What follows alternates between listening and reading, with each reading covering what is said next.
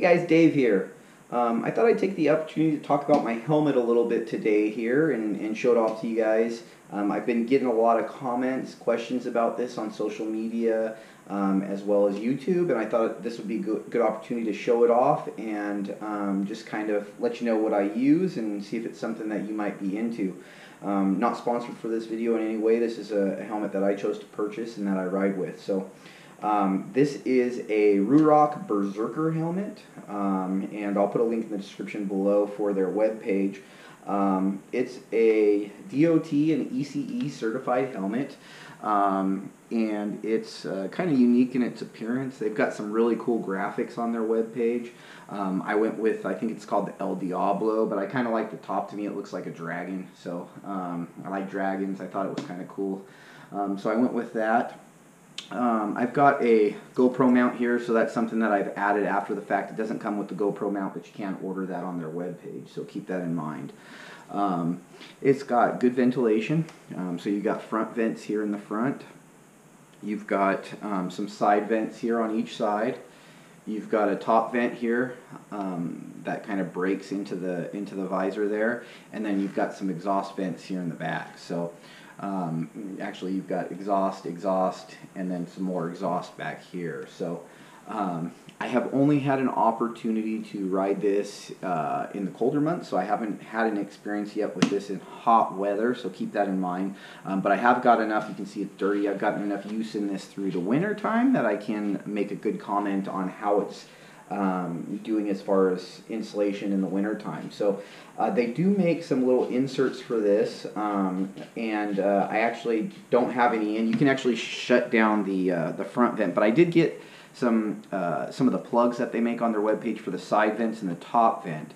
Now keep in mind I have not installed those yet. I have ridden in sub-freezing temperature, and I have not needed them. That's why I haven't installed. There's a lever in here so you can close the front vent as it is, and I just find that closing that up on the cold days is plenty enough for me, that I don't need to put the other ones in there to keep it closed. So your mileage may vary on that. You might freeze. I'm fairly used to cold weather, so it's not a big deal for me. But that might be something that you want. I did get them because I didn't know if I was going to need them, but my experience, I probably will never use them. In the summertime, I'll just open up the front vent and get all the air that I need. It's a fairly light helmet for its class, and I've been really impressed with it. It's, like I said, it's got a really cool look. Really aggressive kind of look. They've got some really cool graphics on their webpage. This helmet has a removable visor, and it's also got the removable goggles here, so those can come out. Actually what's cool about it is on the goggles themselves, they've got, let's see if I can pop it out here, they've got removable visors, so you can just kind of take your lens out and swap it out with whatever you want. I have a clear lens, and then I have the polarized lens here. This is the red polarized, I believe I got for it. It's a little bit, the red polarization kind of turns it mostly blue in some places, so you do see the red at some angles, but mostly blue. Had I known that, I probably would have gone with the gold for this helmet. I was looking for kind of a red visor look for my polarized lens.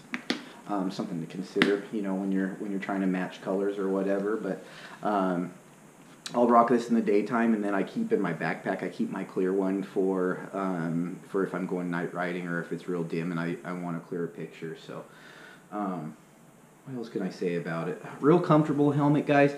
I was actually, let me talk about sizing a little bit. So when I ordered, I was a little bit worried. I was right in between a small and a large helmet.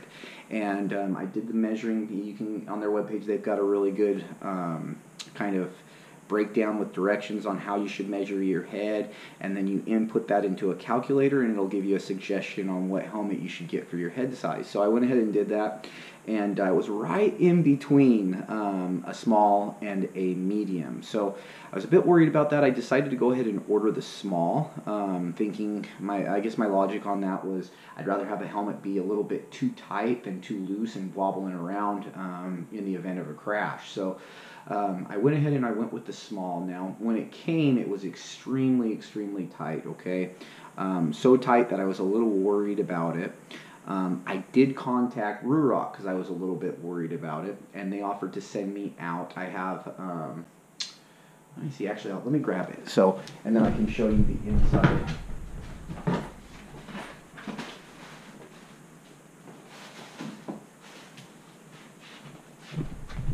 All right, so this is what they sent me after reaching out to them, or offered to send me, and I appreciate that. So they sent this out. What this is actually a insert for the small helmet, and it's got a thinner padding than what's inside of here as is, and it's a little bit just thinner, and so the idea is that if I insert this, I'll get a little extra space for my head, since it's a little bit tight, right?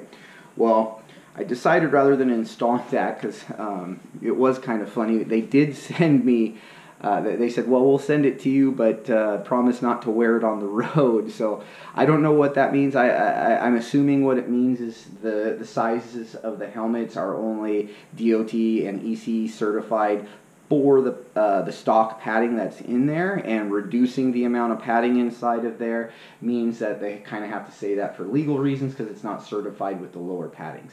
That's my assumption. I didn't follow up further with that.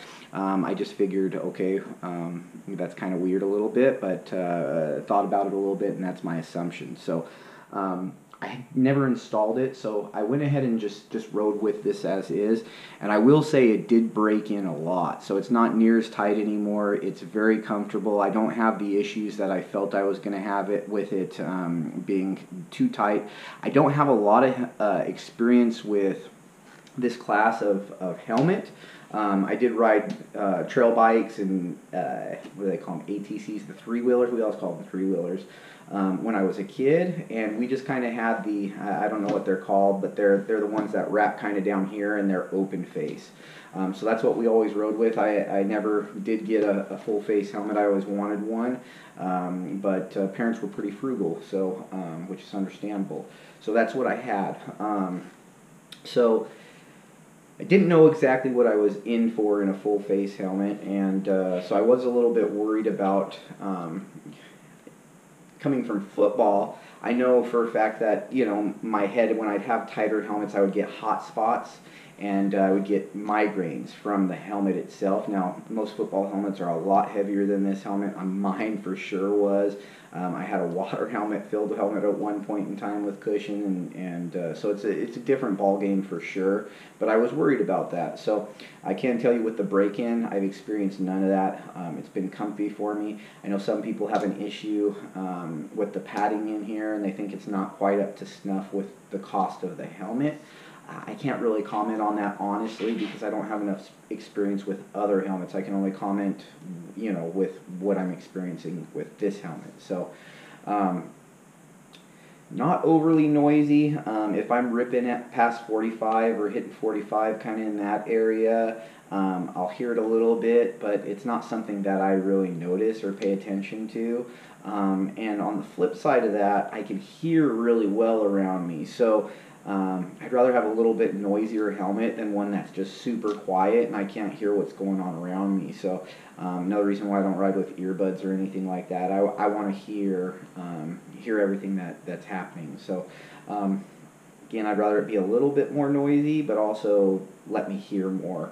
But again, I'm not saying it's more noisier than other helmets, and I'm not saying it's quieter than other helmets. I'm saying I just don't have enough experience to comment on that. So other than that, it's been a great helmet for me. It's really comfortable.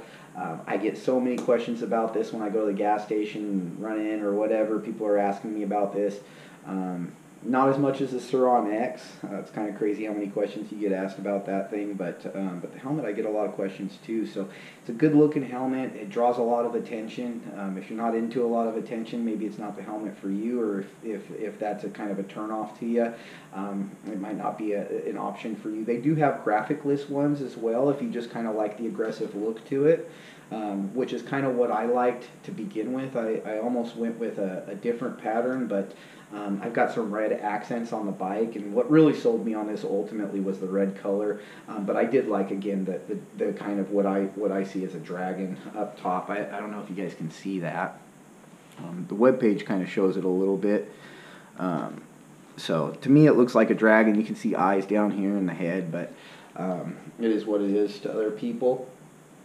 I will say this one too, the other turn on that was kind of good for me was that the visor here has graphics on it. Not all the other Berserker helmets with graphics on them have actual graphics that carry over to the visor. So there's, I think, 3 or 4 models that actually carry over to the visor, and this was one of them. This one being, I think, the one that has the most aggressive graphics on the actual visor. So again, the visor is removable. You've just got some screws here, and then this is the tightening screw for your north-south adjustment there, so you can kind of play with it. I leave that a little bit loose, so it doesn't have a lot of adjustment in all honesty, but it's there.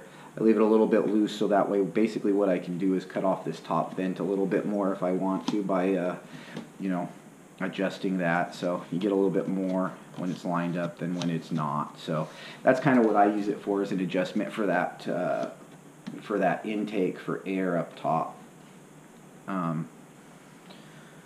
Other than that, I don't think I can say too much else about it. I just think it's a really good helmet. Oh yeah, there are a couple of things. Okay, so the Berserker helmet has your traditional D-ring kind of strap down here.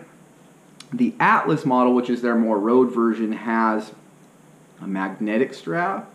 I would have liked the magnetic strap, or have an option on the Berserker. I think that would have been a really cool option, and I think I would have dug that a lot more than the D-ring strap. I'll be honest with you, I'm kind of bad about times just hopping on and taking off without putting my strap on, which is kind of a big no-no. If you whip really hard, your helmet could just whip straight off before you make contact. So that's something that I need to get better about, making sure that I'm using the strap all the time. I feel, again, with the Atlas helmet, I would probably use that more. So I don't know. In the future, I may check out the Atlas. I think they got the 2.0 model. So I think I may check that one out just for the strap alone. If it's the same kind of quality as this, I don't think I'd be too unhappy about having a second helmet. So you've also got the emergency poles here for the I'm not going to pull them out, because when you do pull them out, these straps will actually come out of the hole on one side, and it'll actually kind of pull it out, and then you have to tuck these straps back in, and it's kind of a process. But basically what it is for emergency personnel to remove your helmet, they've got the pull out, so you can just pull out these ears for them and they can remove it. It does have the I forget what this is called, but the flap for under your chin to keep it warm, and this is removable as well, and as well as the inside liner, it's removable as well. It's just got some of these snap clips here, so you can take that out and hand wash it or whatever you need to do. So this does have the option for their in the back here, you take this little section out. There's 2 little screws here, and this little plastic insert will come out, and you can actually they have a Bluetooth player. It's basically it goes in here for the receiver, and then you've got some speakers that go in there. I haven't tried that. I might try it in the future, especially if I get a second helmet from them. There's some other, there's a lot of really cool helmets out there, guys, and so I don't know. I'm debating whether if I want to get the Atlas, and I have my eye on some other manufacturers as well that I might take a look at first. I will say it was a spendy helmet. It wasn't cheap. What did I pay for this? I think I got it on sale for $2.95, but it might have been $3.95. I can't remember. I got it in their Black Friday sale. And so I can't, what did I pay for it? It was either $2.95 or $3.95. I can't remember exactly. Anyways, I was pleased with my purchase. I want to say it was more like $3.95 for the helmet. Pleased with my purchase. I can't complain about it. It's been a good helmet. It's an attractive helmet, and it's one that I am happy to put on when I go ride. It's not something that I ever want to leave at home, and I think that's probably, in my opinion, if you have to wear a helmet, let's put it this way, if aesthetics matters to you and you have to wear a helmet, you want it to look cool, right? So that was one of the big factors in me ordering this helmet, was the cool factor. I think it looks really, really cool. You know, that may not be important to you, so if that's the case, maybe something else a little bit cheaper and uglier might be more up your alley. But for me, for the cost, for what I'm getting here, I was real happy with it, real pleased. I have no complaints so far about the helmet, and hopefully in the future I'll be able to bring in more helmets and I can give a little bit more of a comparison. Because like I said, right now I don't have a lot of comparison to even, or any experience to compare it to modern helmets of this type. So that's something to keep in mind. My experience with riding helmets was when I was a teenager, so quite a while ago. So yeah, guys, I hope this video was informative. If you have any more questions about it, I'm glad to answer them. Just drop your comment down in the comments below, and I'll get to that and I'll answer that question the best I can. And guys, if you do me a favor, if you like my content, go ahead and hit that like button, hit that subscribe, and watch my future content. I'd really appreciate it. Anyways, we'll see you guys next time.